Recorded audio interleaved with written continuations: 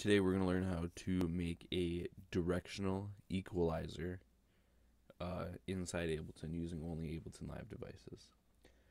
If you're not familiar with what a directional EQ is, some company, DDFM maybe? I think I have it actually. DDMF.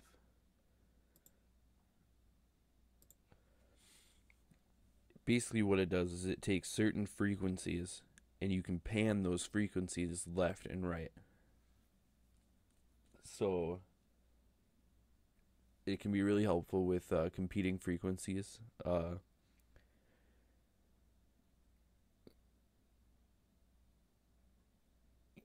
you could basically, you know what I mean, if you don't want 2K, you can pan that hard right, and then you can take 10K and pan that left, and it turns a mono signal into stereo, but not fully into stereo, just a couple frequencies. So to get started, we're going to drop a audio effects rack and then an EQ8 into one of them. We're going to put this into left-right mode, duplicate,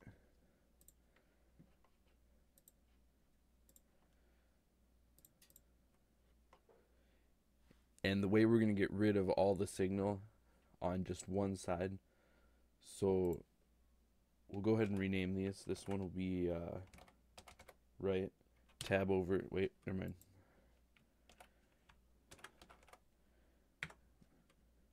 You can't tab on these, I keep forgetting that. This one's going to be a right channel, so we're editing the left, and we're going to change this to the 4x filters, which is 48 decibels per octave, if you didn't know. And what we're going to basically do is take this high pass filter, bring it way up, and then take this low pass filter and bring it way down. And that's basically going to get rid of anything on there. Disable these, help save on some CPU, and on this one we're going to do the same, but on the right channel.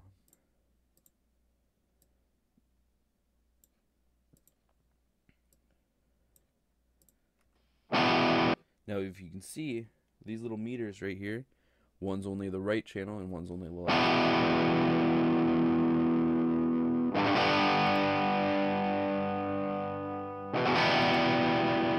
Doesn't affect the audio at all. Alright. Open up our macros. And then switch this one, so we're editing the left. This one, so we're editing the right. Oops. We're going to enable these 4 middle ones, or whichever ones, but we want to make sure they're the bell curves. And now we're going to set up macros. So we can do all the controlling over here, and we don't have to mess with things inside the device, the rack at all.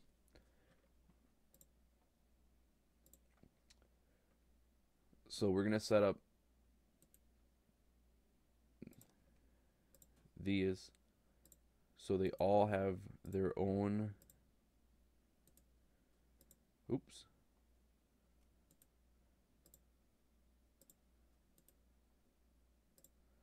so each one is controlled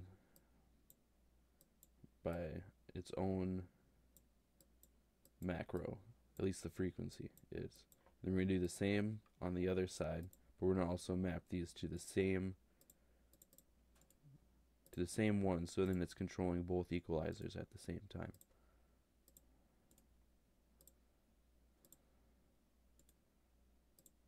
Okay, and we'll come over here.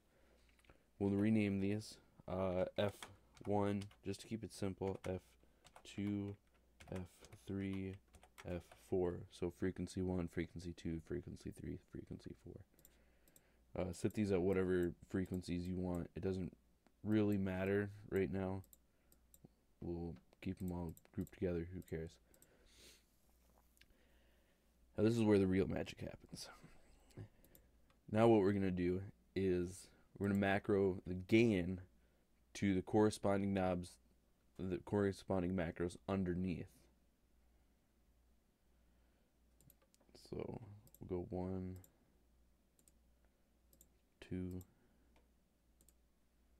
3, 4, and we'll do the same on the left side.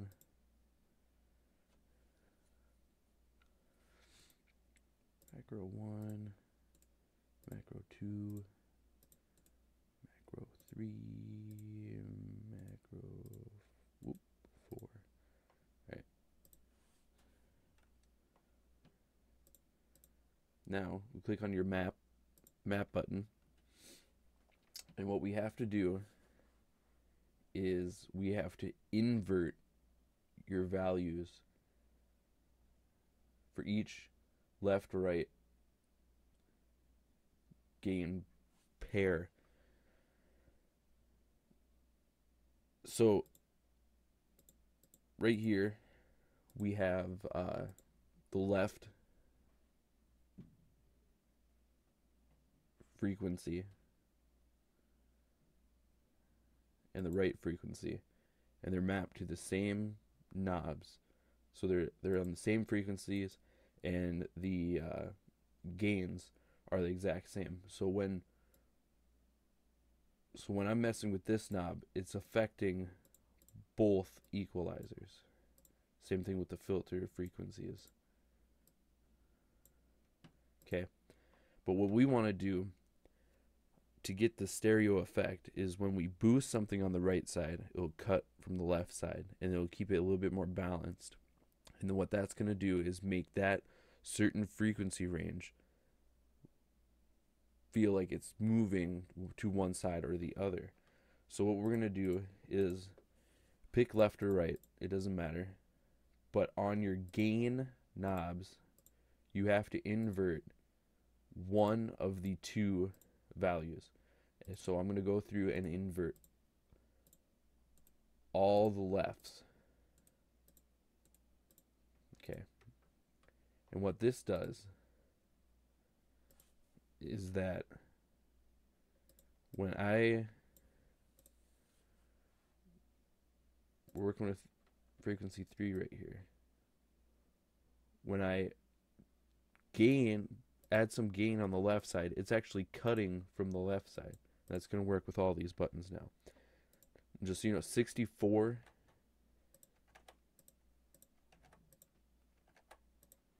is the middle point. But why is this one?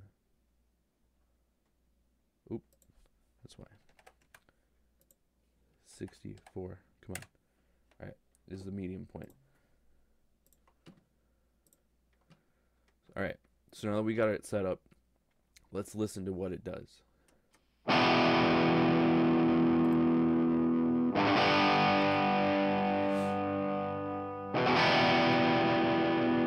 pick a frequency, 2K.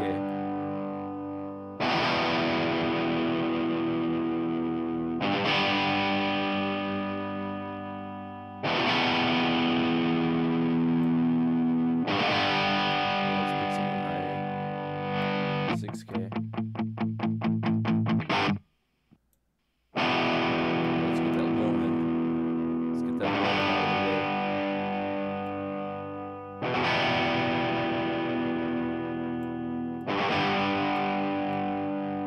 Too extreme with this because these filters still will resonate still. They are going to affect your audios in some way.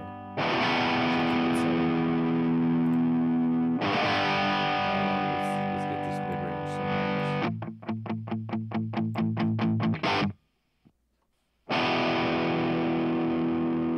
So we've taken a mono track and we've sent certain frequencies to the left and right, and now we have stereo sound.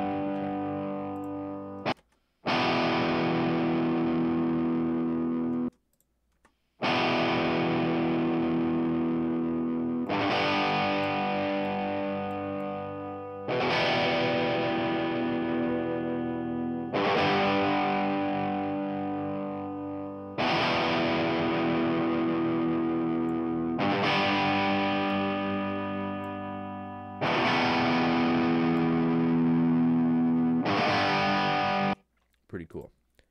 All right, like, subscribe, share if you liked it, and hope this helped you guys out.